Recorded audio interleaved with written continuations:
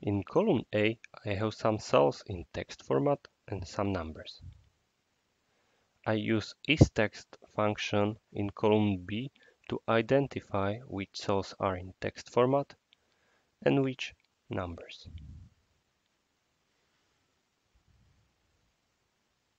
There is mostly text, but there are also few numbers.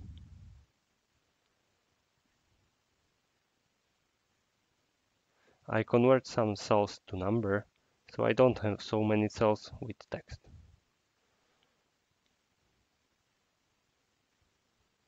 You can see that formula in column B is working, showing true and false.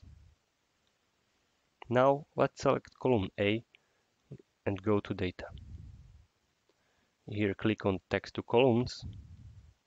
You can leave there delimited and click on next. Next one more time.